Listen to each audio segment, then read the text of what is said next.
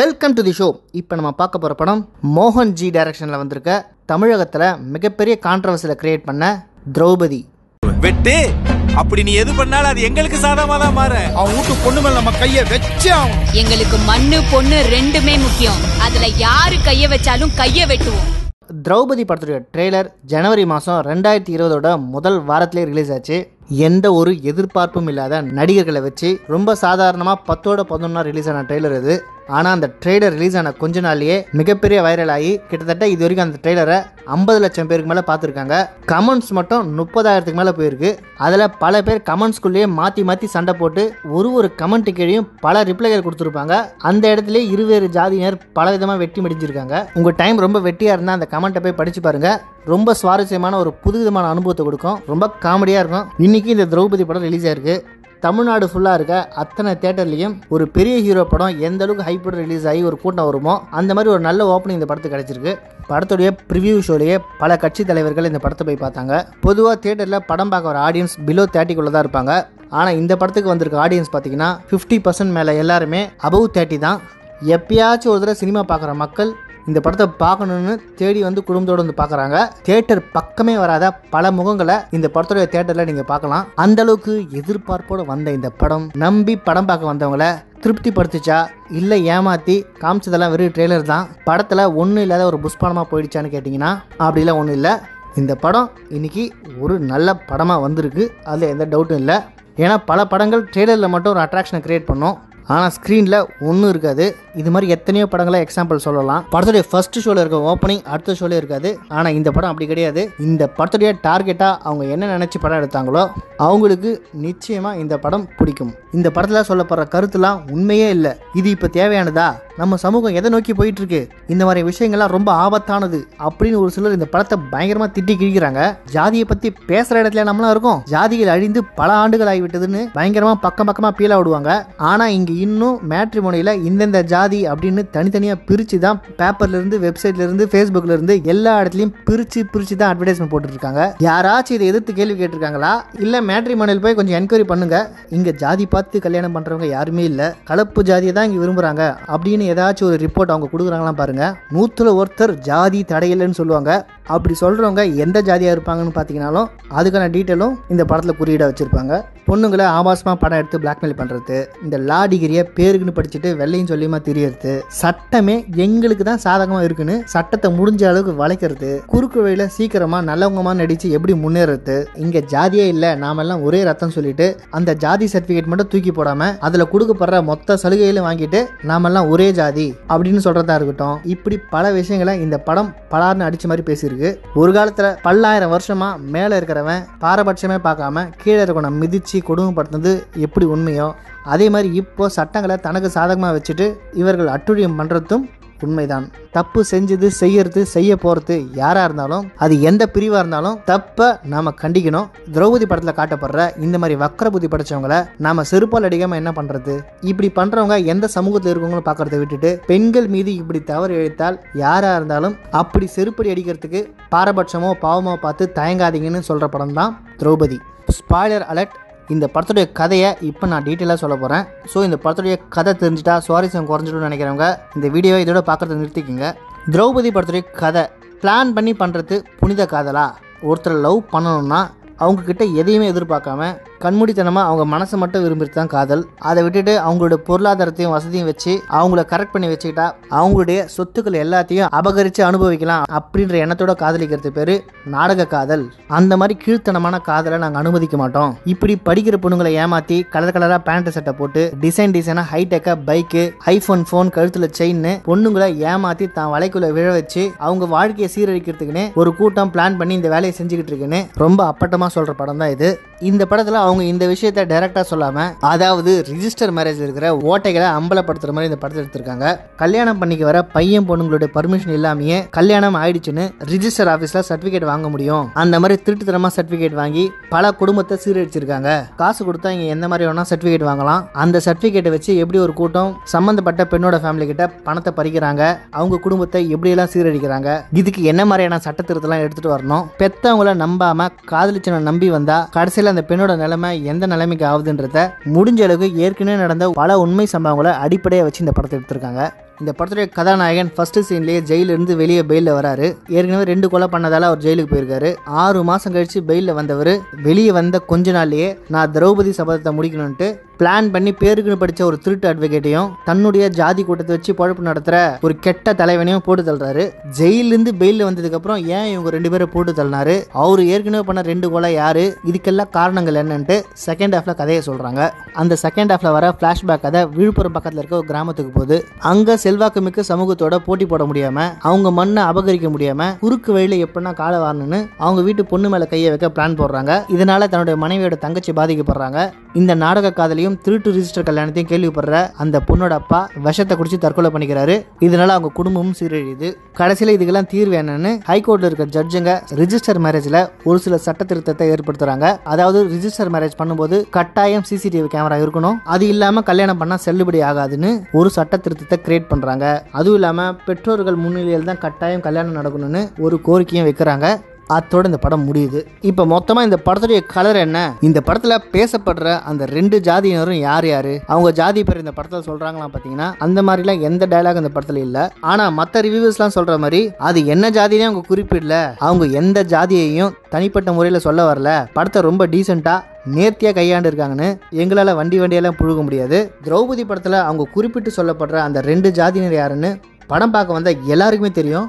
இன்னைக்கு தியேட்டருக்கு படம் பார்க்க வந்த ஆல்மோஸ்ட் ஒரு 70% கூட்டம் யாருன்னு பார்த்தீங்கன்னா இந்த படத்துக்கு சப்போர்ட் பண்ண வந்த ஜாதியினர் கூட்டம். எங்களை அப்படி என்னதான் இந்த படத்தில் குறை சொல்லி வச்சிருக்காங்க, இவங்கள சும்மாவே விடக்கூடாது, இந்த படத்துக்கு நிச்சயமா கவுண்டர் அடி கொடுத்தே ஆகணும்ட்டு படத்தை ஒளிஞ்சிருந்து ஒரு கூட்டம் பார்த்தது. ஆக மொத்தம் 2 பேர் தான். இதில் நியூட்ரல் ஆடியன்ஸ் இந்த படம் பார்க்க வந்தாங்கன்னு சொல்ல போனா ஒரு 2% இருக்கும். மற்றபடி ஜாதி இல்லை, ஜாதிகள் இல்லையடி பாப்பா அப்படின்னு சொல்ற படம் இது இல்லை. ஜாதிகள் உள்ளதடி பாப்பா, குலம் தாழ்த்தி பேசுவது பாவம்னா சொல்றாங்க. ஆனா ஜாதிகள் இருக்குன்னு அப்பட்டமா இந்த படத்துல சொல்லிடுறாங்க. அதை நம்ம ஏத்துக்கிறோம் ஏத்துக்கல, அதை பத்தி நான் பேச வரல. ஆனா இந்த படத்துல காட்டுற விஷயம் ஜாதி இருக்குன்னு சொல்றாங்க. படத்துல ஒரு சில டயலாகும் வருது, ஜாதி மாத்தி கல்யாணம் பண்ணக்கூடாதுன்னு வேற டயலாக் வருது. இன்னொரு விஷயம், அந்த குறிப்பிட்ட 2 ஜாதியினர் யாருன்னா, ஒன்னு ஐயாங்கிறவரை தலைவராக ஃபாலோ பண்ணிட்டு வர சமுதாயம் ஒன்று, இன்னொன்று அன்போடு அண்ணான்னு அழைக்கப்படுறவரை தலைவராக ஃபாலோ பண்ணிட்டு வர சமுதாயம் இன்னொன்று. இந்த படத்தில் ஐயான்ற கூட்டத்தை ஹீரோவாகவும் அண்ணான்னு கூப்பிட்ற கூட்டத்தை வில்லனாகவும் சித்தரிச்சிருக்காங்க. இது வரைக்கும் எந்த தமிழ் படத்துலையும் இந்த மாதிரி ஒரு ரிவர்ஸ் ரியாக்ஷனில் படம் வந்ததே கிடையாது. அதனால தான் இந்த படத்துக்கு மிகப்பெரிய ஹைப். பரியேறும் பெருமாள், காலா, அசுரன் படம் வரும்போது மிகப்பெரிய அளவுக்கு விமர்சனங்கள் பாராட்டப்பட்டுச்சு. இங்கே கேஸ்ட்னு ஒன்று கிடையவே கிடையாது, எல்லோரும் இங்கே சமம் தான், ஈக்குவல் ரைட்ஸோட தான் வாழறன்ட்டு பல பேர் பலவிதமாக அந்த படத்தை பாராட்டினாங்க. ஆனால் அந்த படங்களை பாராட்டின அதே டீம் இப்போ இந்த படத்தை பாராட்ட தயாராக இல்லை. ஒரு நாணயத்தில் எப்படி 2 பக்கம் இருக்குமோ அதே மாதிரி தான் நம்ம இது வரைக்கும் ஒரு சாரர் சொல்றதே கேட்டுட்டு இருந்தோம். முதல் முறையா மோகன்ஜி ரொம்ப தைரியமா யாருமே சொல்லப்படாத ஒரு கோணத்துல சமூகத்தோட மறுபக்கத்தையும் சொல்லியிருக்காரு. இது ரைட்டா ராங்கா அப்படின்ற டீட்டெயிலுக்குள்ள போக விரும்பல. ஆனா இந்த படத்துல காட்டப்படுற விஷயம் எங்கேயாச்சும் நடக்கவே இல்லைன்னு யாராச்சும் சொல்ல முடியுமான்னு கேட்டீங்கன்னா அப்படிலாம் கிடையாது. இந்த படத்துல காமிக்கப்பட்ட அத்தனை விஷயமே ஆயிரக்கணக்கில் நடந்திருக்கு. கடந்த 10 வருஷத்துல மட்டும் சட்டத்துறையிலையும் காவல்துறையிலையும் இது சம்பந்தமா நடந்த பிரச்சனைகள் ஏராளம். திரௌபதி படத்துல சொல்லப்படுற விஷயம் ரொம்ப புதுசா இருக்கே, இது மாதிரி நடக்குது அந்த சமூகத்துலன்னு உங்களுக்கு டவுட்டா இருந்தா, உங்களுக்கு தெரிஞ்ச சொந்தக்காரர் யாருன்னா இந்த 2 துறையில இருந்தாங்கன்னா அவங்க கிட்ட கேளுங்க, நிச்சயமா இதை ஒத்துப்பாங்க. இது இன்னைக்கு நேற்று நடக்கிறது இல்ல, ரொம்ப வருஷமாவே இந்த கொடுமை நடந்துட்டு தான் இருக்கு. அது மட்டும் இல்ல, இந்த படத்துல காட்டுற அந்த நாடக காதல் பற்றியும் படிக்கிற பெண்களை திட்டம் போட்டு சீரழிக்கிற அந்த கும்பலை என்ன பண்ணலான்னு உங்ககிட்ட கேட்டா அவங்கள பாவம் பார்த்து விட்டோமா, அவங்க மேல்தட்டு வர்க்கமா இருந்தானே கீழ்த்தட்டு வர்க்கமா இருந்தானே யாரா இருந்தாலும் இது போன்ற கொடுமையான தவறுகள் செய்யும் போது அவங்களுக்கு நிச்சயமா தண்டனை கொடுக்கணும்னு நினைப்பாங்க. ஒரு வாரத்துக்கு ஒரு நியூஸ் ஆச்சு காதல் சம்பந்தப்பட்ட கொடுமைகளால சீரழியப்பட்ட பல நியூஸ்களை நம்ம படிச்சிருப்போம். இந்த மாதிரி கொடுமை பண்ணவங்களுக்கு இந்த மாதிரி தான் தண்டனை கிடைக்கணும்னு நாம எத்தனையோ நாள் வீட்டில் புலம்பிருப்போம். ஒரிஜினலா உண்மையா அவங்களுக்கு தண்டனை கிடைக்குதோ இல்லையோ நமக்கு ஒரு மனக்குமுறல் இருக்கும் தெரியுமா, அந்த மனக்குமுறலுடைய வெளிப்பாடு தான் இந்த படம். இந்த படத்தை வெறும் படமா பாத்தீங்கன்னா இந்த படத்தோட ஃபர்ஸ்ட் ஹாஃப் ரொம்ப நல்லாவே இருக்கு, செகண்ட் ஹாஃப் முழுசா நாடகத்தன்மையோட தான் இருக்கு. இருந்தாலும் அதே சமூகத்தை சார்ந்தவங்க இந்த படத்தை பார்க்கும்போது இந்த படத்தை ரொம்ப க்ளோஸா அவங்க தனக்கு நடந்த சம்பவத்தோட ரிலேட் பண்ணிக்கிறாங்க. அதனால இந்த படத்தோட செகண்ட் ஹாஃப் ரொம்ப தொய்வா இருந்தாலும் அவங்க அதை பெருசா எடுத்துக்கல. இந்த படத்தை அவங்களோட ரியல் லைஃபோட ரொம்ப நெருக்கமா கனெக்ட் பண்ணிக்கிறாங்க. அதுதான் இந்த படத்தோட மிகப்பெரிய வெற்றி. அது இல்லாம பெண்களை பெற்ற தகப்பனுக்கு ரொம்ப நாளாவே ஒரு மனக்குமுறல் இருக்கு. நாம பொத்தி பொத்தி பாசமா வசதியா வளர்த்த பொண்ணு இப்படி எவனோ ஒருத்தனால சீரழிஞ்சு போயிடுச்சேன்னு இதை கேட்கறதுக்கு யாருமே இல்லையான்ற மனக்குமுறல் பெண்ணை பெற்ற எல்லா தகப்பனுக்கும் இருக்கு. அவங்களாம் இந்த படத்தை பார்க்கும்போது நிச்சயமா கண் கலங்கிடுவாங்க. பொண்ணை பெற்றவங்க இருக்கிறவங்க நிச்சயமா தன்னுடைய குழந்தைகளோட இந்த படத்தை வாழ்நாள்ல ஒரு தடவையாச்சு பார்க்கணும். குறிப்பா ஸ்கூல் காலேஜ் படிக்கிற பெண்கள் கட்டாயமா இந்த படத்தை பார்த்தே தரணும். பர்டிகுலரா ஐயாவை தலைவரா ஃபாலோ பண்ற சமூகம் நிச்சயமா இந்த படத்தை பார்த்தே ஆகணும். ஏன்னா அவங்கள மைண்ட் பண்ணி தான் இந்த படத்தை எடுத்திருக்காங்க. இன்னும் கொஞ்ச நாள் இந்த படத்தோட DVD அந்த சமூகம் சார்ந்தவங்க எல்லாருமே வீட்டில் ஒன்று வச்சிருப்பாங்க. இது நடக்குதா இல்லையான்னு மட்டும் பாருங்க. நார்த்தில் சாய்ராட் ஃபன்ரின்னு நாகராஜ் மஞ்சுளே ஒடுக்கப்பட்ட சமூகத்துக்காக முதல் சினிமாவை ஒரு டூலாக யூஸ் பண்ணாரு. அதை தொடர்ந்து தமிழில் பாரஞ்சித் அந்த கல்ச்சர் ஆரம்பிச்சாரு. அதுக்கப்புறம் ஏகப்பட்ட படங்கள் ஒடுக்கப்பட்ட இனத்துக்கு சப்போர்ட்டாக ஏகப்பட்ட படங்கள் வந்துச்சு. அதில் ஒரு சில படங்கள் ரொம்பவே நல்லா இருந்தது. திரௌபதி படத்துலையும் அதே மாதிரி டெக்னிக்கல் குவாலிட்டியோட எடுத்திருந்தா இன்னும் இந்த படம் வேற லெவலில் டச் பண்ணியிருக்கோம். இருந்தாலும் இது ஒரு மொக்க படம் இல்லை, இது ஒரு அபோவ் அவரேஜ் படம் தான். இது ஒரு கிரவுட் ஃபண்டிங்கில் எடுக்கப்பட்ட படம். ஸோ பட்ஜெட் வைஸ் ரொம்ப சிக்கனமான படம். இன்னும் கொஞ்சம் செலவு பண்ணி கொஞ்சம் கிராண்டியராக இந்த படம் எடுத்திருந்தாங்கன்னா இந்த படத்தில் இவங்க சொல்லப்படுற மெசேஜ் உலகத்தோட கடைசி எல்லை வரைக்கும் போய் சேர்ந்துருக்கும். ஆனால் இவங்க இப்போ தமிழ்நாடு தாண்டாத அளவு தான் படத்தை எடுத்து வச்சிருக்காங்க. மோகன்ஜி யாரை டார்கெட் ஆடியன்ஸாக நினச்சி படம் எடுத்தாங்களோ அவங்களே நிச்சயமாக இந்த படம் சென்று அடைஞ்சிடுச்சு. இந்த படத்துக்கு 100 மார்க் எவ்வளோ கொடுக்கலான்னா இந்த படம் ஒரு அதிரடி முயற்சி. இந்த கோணத்தில் தமிழ் சினிமா வந்ததே இல்லை. அந்த தைரியத்துக்காகவே தாராளமாக இந்த படத்துக்கு 100க்கு 80 மார்க் கொடுக்கலாம். மிச்ச 20% லாஸ் எதுக்குன்னா டெக்னிக்கல் இஷ்யூஸ். படத்தில் CBIன்னு 2 பேரை காட்டுறாங்க. அவங்க ஹேர் ஸ்டைல கூட மாற்றாம ஷேவ் பண்ணாமல் உள்ள போகிற கட் பண்ணி நல்லா தெரியுற மாதிரி செக்குடு ஷர்ட் போட்டுக்கிட்டு பட்டன் ஓப்பன் பண்ணிட்டு படம் ஃபுல்லாக நடந்துட்டு வராங்க. இவங்கெல்லாம் போலீஸ் டிபார்ட்மெண்ட்டாக சேர்ந்தவங்களாம். செகண்ட் ஹாஃப் மிகவும் நாடகத்தன்மை. அதுக்காக நிச்சயம் ஒரு 20 மார்க் குறைக்கலாம். கல்வி அறிவிலும் பொருளாதாரத்திலையும் ஒழுக்கத்திலையும் சிறந்து காணப்படுறவங்க கிட்ட இந்த ஜாதியே இருக்காது. இங்க இருக்க ஒரு சில மக்களுக்கு இந்த அடிப்படை தெரியாம தான் சண்டை போட்டுக்கிட்டு இருக்காங்க. இந்த 3 விஷயத்துல நீங்க உயர்ந்து நின்னீங்கன்னா நிச்சயமா உங்ககிட்ட ஜாதி பார்க்கவே மாட்டாங்க. சொந்த வீடு நிறைய வச்சிருக்கவங்க கூட ஒரு பிச்சைக்காரனுக்கு தன்னுடைய வீட்டை வாடகை கொடுக்க மாட்டான். மாசம் மாசம் ஒழுங்கா வாடகை தரவனுக்கு தான் வீட்டையே வாடகை கொடுப்பாங்க. இவர் பாவம், ரொம்ப ஏழை, ரொம்ப நல்லவர் அப்படின்னு ஒரு நல்ல எண்ணத்தோட தான் வீட்டை வாடகை விடுறது கூட எங்க ஆளு கிடையாது. அந்த மாதிரியான சமூகத்துல வந்து யார் என்னன்னே தெரியாத ஒரு பிச்சைக்காரனுக்கு பொண்ணு கொடுத்துருவாங்களா? இந்த விஷயத்த வெளியே பேசினா ரொம்ப கான்ட்ரவர்சி ஆயிடும். அதை தான் இந்த படத்துல பேசியிருக்காங்க. வெளிப்படையா இதை யாரும் ஒத்துக்க மாட்டாங்க. ஆனா நிதர்சனமான உண்மை அதான். இங்க ஏழைங்களுக்கு சத்திரம் கட்டி வச்சிருப்பாங்க, யாரும் வீட்டை கொடுக்க மாட்டாங்க. அதே மாதிரி தான் நீங்க அறிவிலையும் ஒழுக்கத்திலையும் பொருளாதாரத்திலையும் முன்னேறிட்டீங்கன்னா உங்ககிட்ட யாருமே இந்த ஜாதியை பார்க்க மாட்டாங்க. 2 பேருமே அந்த சமநிலையில இருக்கும்போது நீங்க கீழிருந்து மேல போய் அந்த நிலையை அடைஞ்சிட்டீங்கன்னா உங்ககிட்ட யாரும் இந்த விஷயத்த பேச மாட்டாங்க. அதே மாதிரி ஒண்ணு இல்லாத வெறும்பயலுக்கு பொண்ணு கொடுக்க இந்த சமூகம் ஒத்துக்காது. அதான் உண்மை. அது ஆணா இருந்தானா பெண்ணா இருந்தானே ஏற்றத்தாழ்வு இங்க வரத்தே பொருளாதாரத்தில் தான். இந்த உண்மையை பகிரங்கமா இந்த படத்துல சொல்லிக்கிறதாலே இன்னைக்கு திரௌபதி படத்தை எல்லாரும் ஏத்துக்கிட்டாங்க. காலங்காலமா உண்மை காதல்லாம் ஏத்துக்குங்க, காதலை விட புனிதமானது எதுவும் இல்லைன்னு அந்த மாதிரியான கட்டுக்கதையெல்லாம் இப்ப ஜனங்க நம்புற மாதிரி இல்ல. குறிப்பா 2 வாரத்துக்கு முன்னாடி ரிலீஸ் ஆன நாடோடிகள் 2 படமும் இந்த மாதிரியான காதலையும் கல்யாணத்தையும் ஏத்துக்கணும், அதுக்கான மனநிலையை வளர்த்துக்குங்க அப்படின்னு சொன்ன படம் தான் அது. ஆனா அந்த படத்தை சுத்தமா யாரும் ஏத்துக்கவே இல்லை. அந்த படம் அட்டர் ஃபிளாப் ஆச்சு. எப்ப மக்கள் அந்த படத்தை ஏத்துக்கலையோ அப்ப அந்த படத்துடைய கருத்தையும் மக்கள் ஏத்துக்கலன்னு அர்த்தம். இன்னைக்கு இந்த திரௌபதி படத்தை ஒரு சிலர் பயங்கரமா சாடினாலும் பல பேர் இந்த படத்தை ஏத்துக்கிட்டாங்க. அப்படின்னும் போதே இந்த படம் ஒரு வெற்றி படம் தான். இன்னைக்கு திரௌபதி படம் கூடவே கண்ணும் கண்ணும் கொள்ளையடித்தால்னு துல்கர் சல்மான் நடிச்சிருக்க படம் ரிலீஸ் ஆயிருக்கு.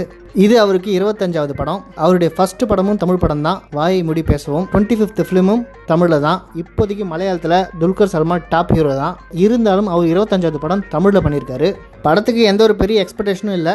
வாரத்துக்கு 10 படம் ரிலீஸ் ஆகுது, அடுத்த வாரமே அது காணாமல் போகுதுன்னு எந்த ஒரு எக்ஸ்பெக்டேஷனும் இல்லாமல் தான் இந்த படத்தை போய் பார்த்தேன். ஆனால் படம் உண்மையிலே தரமாக இருக்குது. படம் முடியும் போது சூப்பர் படம்னு சொல்ல வச்சிடுச்சு. இந்த வாரம் ஒரு வித்தியாசமான ஜாலியான படம் பார்க்கணும்னு நினச்சிங்கன்னா கண்ணும் கண்ணும் கொள்ளையடித்தால் படத்தை ஃபர்ஸ்ட் ஆப்ஷனாக வச்சுக்கோங்க. ஏன்னா தமிழ் சினிமாவில் இந்த மாதிரி ஒரு படத்தை பார்க்கவே முடியாது. இந்த படம் டெக்னிக்கலி ரொம்ப ஸ்ட்ராங்காக இருக்குது. ஸ்டோரி, ஃபிலிம் மேக்கிங்லாம் ஹாலிவுட் தரத்துக்கு இருக்குது. இங்கிலீஷில் ஏகப்பட்ட படம் இந்த மாதிரி பார்த்துருக்கோம். தமிழில் இந்த மாதிரி படம் வரது ரொம்ப ரேர். அதுவும் படம் முடிஞ்சு எழுந்து வரும்போது ரொம்ப திருப்தியாக சந்தோஷமாக வெளியே வரும். எதிர்பார்க்கவே இல்லையே நல்லா இருக்கே படம்னு சொல்ல வச்சுடுச்சு. எங்களை மட்டும் இல்லை, இந்த படம் பார்க்க இன்னைக்கு கம்மியான ஆடியன்ஸ் வந்திருந்தாலும் தியேட்டரில் உட்காந்த அத்தனை பேரையும் திருப்திப்படுத்தின படம் தான் கண்ணும் கண்ணும் கொள்ளையடித்தால். இந்த படத்துடைய டீட்டெயிலான விமர்சனத்தை அடுத்த வீடியோவில் பார்க்கலாம். அடுத்த படத்தில் சந்திப்போம்.